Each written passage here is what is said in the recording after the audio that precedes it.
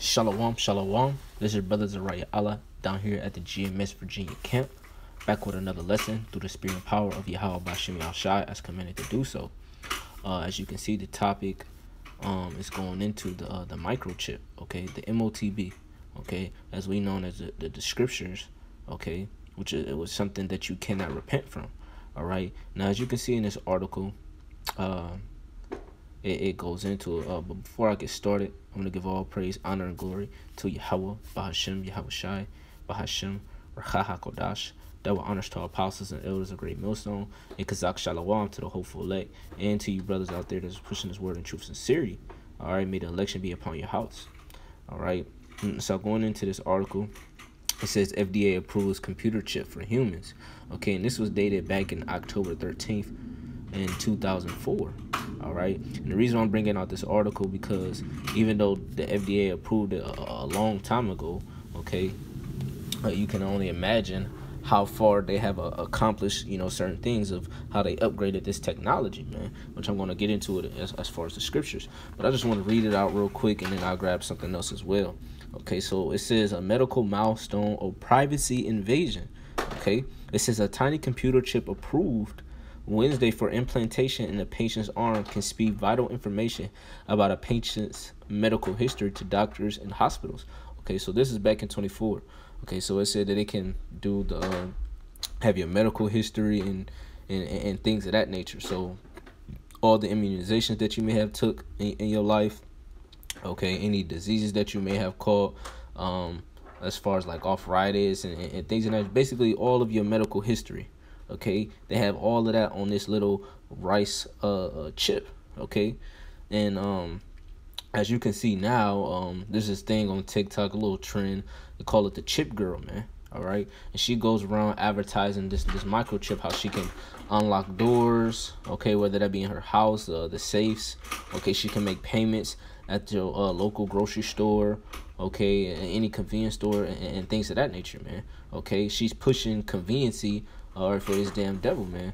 Okay, and it's what it's appealing to the average, person who think that, oh, this is cool, new technology and things of that nature. But no, that's not the case at all. It's a lot deeper than that, man. And everyone takes this thing for face value, man. They don't go in and do research. They don't go into the scriptures and realize that this very well makes you an enemy of Yahweh Bashim Yahushai, man.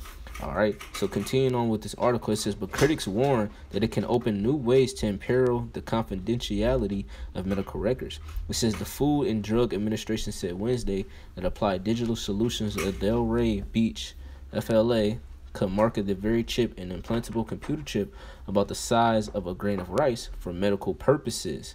Okay, it says with the pinch of a syringe, right, the microchip is inserted under the skin in a procedure that takes less than 20 minutes and leaves no stitches. Silently and invisible, the doormat mint chip stores a code that releases patient-specific information when a scanner passes over it. Okay, and that's beautiful because it's speaking about a code. Okay, and when you break down, the whole 666 thing, okay, it goes into what the barcode, the number of his name, man. Okay, which is something that you that they can scan for you to make purchases and the things that I mentioned earlier, just to pull up your information or track your well-being, man, wherever you may go. All right, and that's a part of this damn beast system. Okay, now I want to get the scripture real quick. Okay, I want to go to Revelation chapter 13. Okay, and I start at verse 15. It says, and he had power to give life. Okay, now who is that he? This is what you have to ask yourself, man. Okay, you have to examine the scriptures. Who's the he? Okay, the he is what? Esau, Edom, the international bankers, man. The ones who are ruling this society, the ruling the world. Okay, that's the Rockefellers, the Rothschilds. Okay, the ones who are in control of the monetary system, man. Okay, and it says he had power to give life unto the image of the beast. Okay, unto the image of the beast. Okay, so what is that image? The image goes in, to the ways of the philosophies of this world. Okay, containing the homosexuality. Okay, going into the feminism. Okay, basically the appealing of this chip. Okay, so he's giving life unto the image of it, because the image is something that you see. Okay, there's something that you So say for instance, you have these rappers, they try to portray this image of something that they're not. Okay, so what this damn devil's doing, he's portraying an image saying that it's okay to get this thing. Okay, all you have to do is take this MOTB, this implanted chip, and it'll make your life easier. You'll be more convenient. Okay, things will go a lot smoother for you, man, and will maybe even give you a bonus if you take it, you know. And that's the thing that he's pushing, man. He's pushing that carnality, something that is appeasing to your flesh, man. Okay, so he said he had power to give life unto the image of the beast, that the image of the beast should both speak and cause that as many as would not worship the image of the beast should be killed, man. And what is the beast? Beast is going into the whole power structure, okay, of the Roman Empire, man. The revival of the Roman Empire, man. And the power infrastructure, okay, is going to be what? Enforcing this, man. Okay, via the what? The FEMA camps, okay, when they're going to have those guillotines everywhere, okay, and ultimately martial law, man. Okay, this damn devil is going to bring chaos, okay. If you don't take his damn shit, he's going to bring chaos. He's going to bring all these, you know, this wrath upon you to make you take it, to serve and worship him. And if you don't, then what? You're going to be killed. All right, so it says verse 16, it says, and he causeth all, both small and great, rich and poor, free and bond, to receive a mark in their right hand or in their foreheads, man. Okay, now a lot of people, they say, oh, well, it just says, you know, your right hand, so if I get into my left, I'm good. No, the scriptures also speak about it in 14, Revelations 14:9. It talks about either hand, okay, and you'll be, you know, destroyed, roughly paraphrasing, man. Okay, and do you have Elon Musk going into that, you know, the Neuralink chip? Okay, so it's a physical thing that's being inserted into your body, man. Okay, because when you go into that word,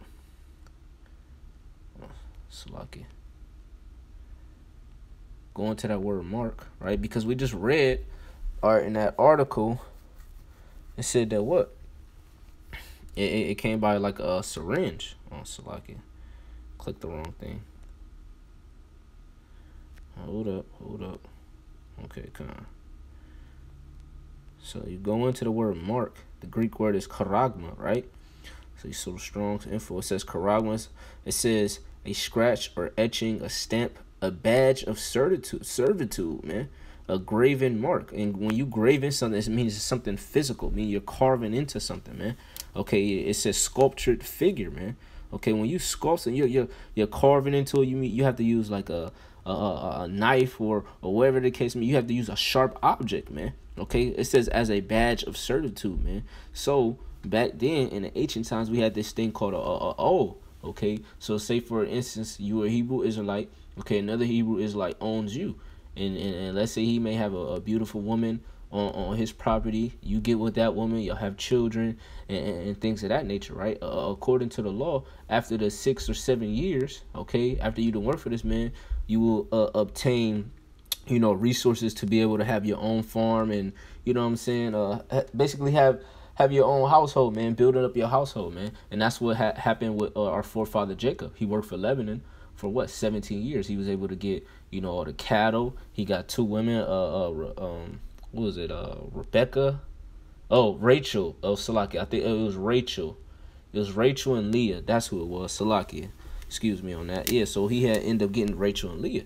Okay. Now let's say for instance, okay, he had children with them and things of that nature, and the boss didn't want to let the woman go. Okay, that wasn't a part of the deal.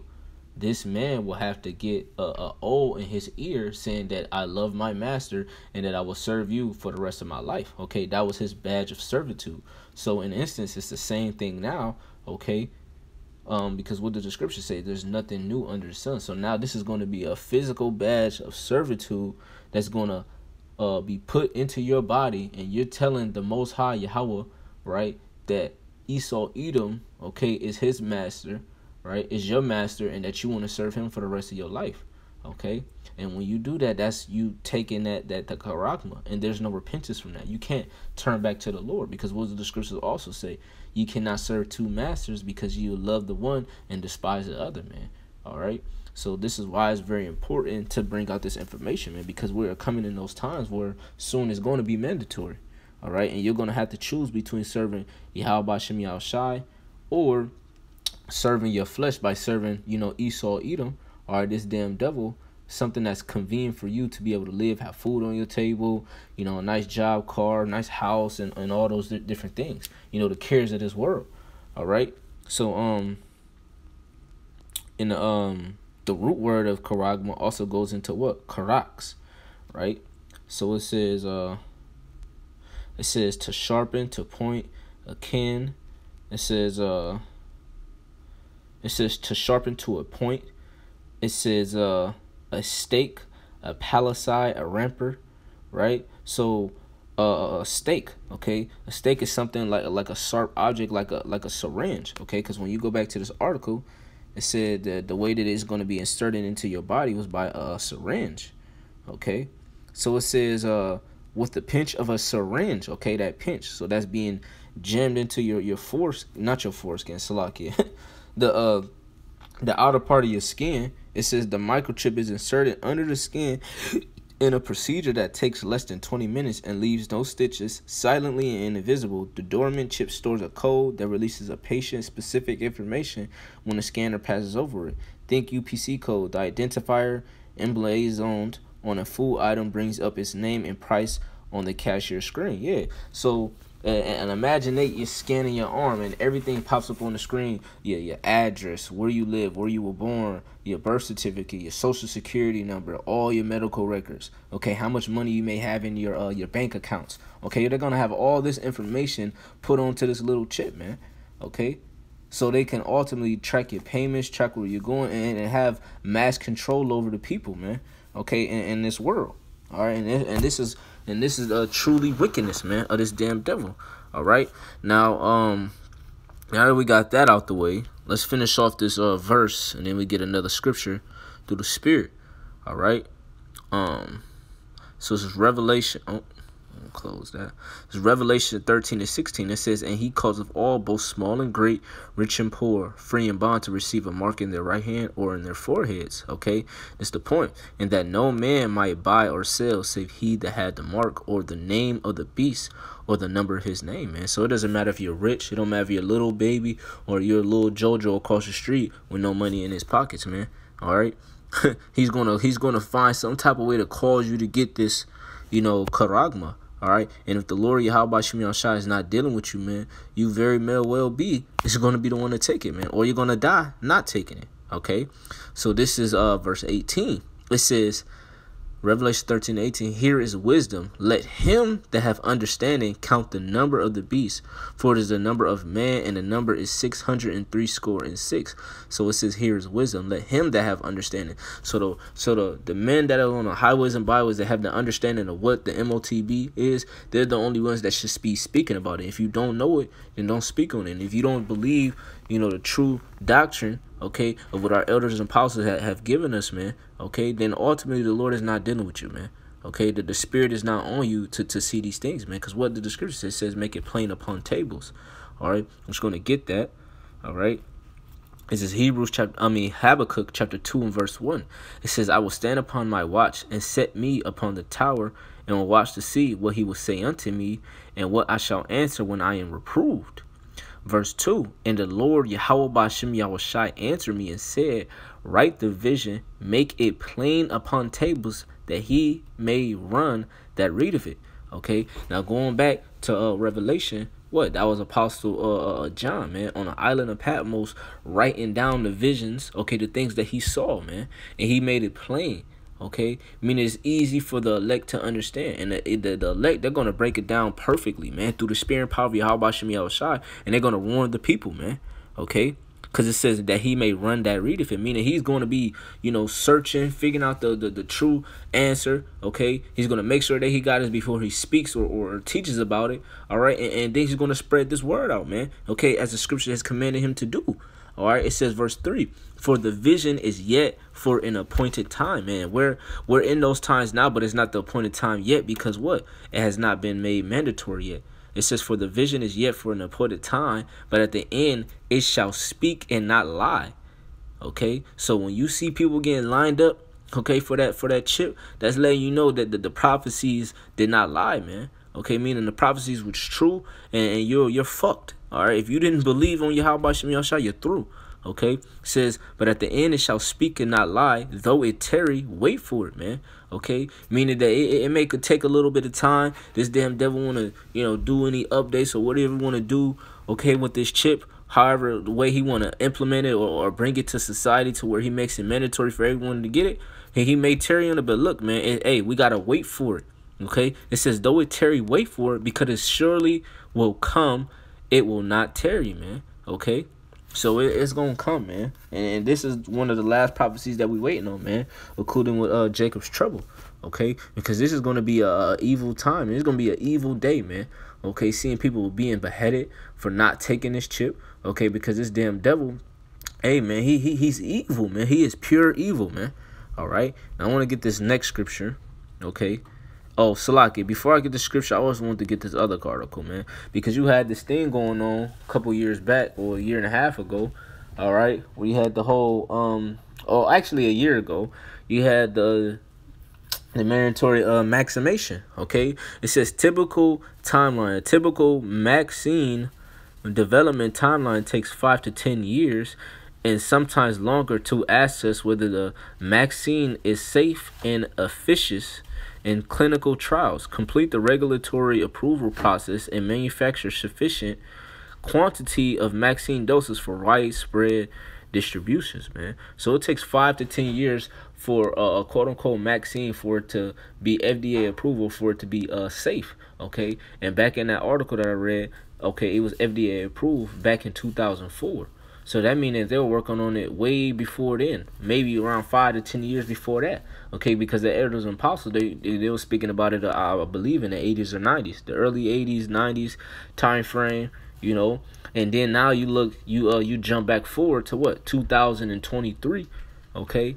And it's already been FDA approved. You can only imagine how much it has been increased, how much more they didn't put into this chip for the things that it can do. Okay, and that's why they're gonna see, damn, this damn guy he's a miracle, man. They're gonna look at it as he's a god, man. Okay, and this is why ultimately they're gonna take it and serve this damn devil, all right, and forsake Yahweh Shem Yahshai, more so the 2/3, man. Okay, so yeah, I just want to get that quick little fact, because what I searched up was how long does it take for research for it to be safe for them to mandate a vaccine.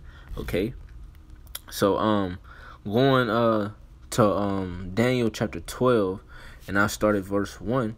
It says, and at that time shall Michael stand up, the great prince, which standeth for the children of thy people, and there shall be a time of trouble such as never was since there was a nation, even to that same time. And at that time people shall be delivered, everyone that should be found written in a book, man. Okay, so there's gonna be a time of trouble like never before, man, because this has never happened. Okay, the mandatory of the MOTB has never happened. You never had people being beheaded for not taking some or serving this God by taking something physically, man. Okay, we've never been in the times how famine is gonna come, cannibalism. Okay, madman sparing none, not being able to go into another city. Okay, those things never happened, man. Okay, so when this shit happens on a global scale, man, hey, the prophecies are gonna speak and not lie, man. All right, it says verse 2, and many of them that sleep in the dust of the earth shall awake, some to everlasting life, and some to shame and everlasting contempt, man. All right, so you got the elect and the non-elect, man. All right, verse 3, okay, it says, and they that be wise shall shine as the brightness of the firmament, and they that turn many to righteousness as the stars forever and forever. Verse 4, this is the point. But thou, O Daniel, shut up thy words and seal the book, even to the time of the end. Many shall run to and fro, and knowledge shall be increased, man. Okay, so the book was sealed, and now it's being unsealed, okay, by the Lamb of what? Yahweh Shai. And he has revealed the secrets unto his prophets, okay, by giving us the wisdom, knowledge, and understanding, man. Okay, and it also speaks about knowledge shall be increased. Look at Esau Edom, man. Okay, the knowledge has been increased. You got the whole gas and electric cars. You got the whole all his, technology with the computers, going into about, the smartphones and, all these different things, man. Okay. And more so that MOTB. Okay. That was the point that I just wanted to get, man. That knowledge shall be increased, man. So this damn devil is, hey, it says that this man is wiser than Daniel, man. Okay. Because he accomplished a diligent search. Okay, so this damn devil is ready to bring into this thing, man. So we're just waiting for this damn devil to push the button so we can get the hell up out of here, man. But until then, we got to keep bringing out this information and warning our people, man. And this is the last precept that I want to get, and then I'll close out. All right, this is Revelation chapter 12, and I start at verse 12. It says, "Therefore rejoice, ye heavens, and ye that dwell in them. Woe to the inhabitants of the earth and of the sea, for the devil is come down unto you, having great wrath, because he knoweth he have but a short time." Yeah, because Esau is the end of the world and Jacob is the beginning of the foul, man. So his rulership, okay, his heaven, all right, is about to be thrown and cast down, man, like it never existed. Okay, so he's knowing that he's seeing these sightings of the Lord, visiting him with the chariots. Okay, this damn devil is being scared. All right, so now he's gonna, bring wrath on the people, all right, in this world, by bringing out that chip. Okay, but what? The elect are gonna overcome it. Okay, so that's why I'm gonna jump up to verse 10, and I'll read to verse 11. It says, "And I heard a voice saying in heaven, Now is come salvation and strength in the kingdom of our Lord Yahweh, right, and the power of his anointed. For the accuser of our brethren is cast down." And who's our accuser of our brethren? Esau, Edom. Okay, it says, "Which accused them before our power day and night," man. And how did he do that, man? By having us do these abominable things on national TV. Okay, got Jake out here killing each other. Okay, committing adultery, putting all this poison in their mind through the music or through the food, all these different things, man. And what he's going before our Lord saying, look what Jake doing. Look how I got him, man. Okay, and he's laughing, he's scoffing at us, man. Okay, he's scoffing at Israel in their lowest state, man. Okay, that's why it says in Lamentations 2:5, it says they clap their hands and hiss their lips, roughly paraphrasing, man. For they have waited for this, man. Okay, because all the other nations, they're with this damn devil. They love seeing us down at our lowest state, man. All right, but what? We're going to overcome it, man. Lord's will. Okay, more so the elect are going to overcome it. Okay, by what? Verse 11. It says they overcame him by the blood of the Lamb. And who was that Lamb? Yahweh Shai. Okay, so it said they overcame him by the blood of the Lamb and by the word of their testimony, and they loved not their lives until death, man. Okay, they wouldn't care about the affairs of this life, man, about the things that is going on, and the stuff that's going to distract them and pull them away for this truth, man. Okay, they love their lives not their lives until death, meaning they were ready to die for this truth, man. Die for the testimony of our Lord Yahweh Shai, man, by not taking that chip, and rather death than to worship this damn devil, man. And that's the type of spirit that we got to be in. Okay, we have to be willing to be ready to die for this truth, man. All right, so with that, I pray that this lesson was edifying. I want to give all praise, honor, and glory to Yahweh, Bahashim, Yahweh Shai, Bahashim, Rahaha Kodash, and double honors to our apostles and elders of Great Millstone, and Kazak Shalom to the hopeful elect, Kwame Yasharala, and Shalom.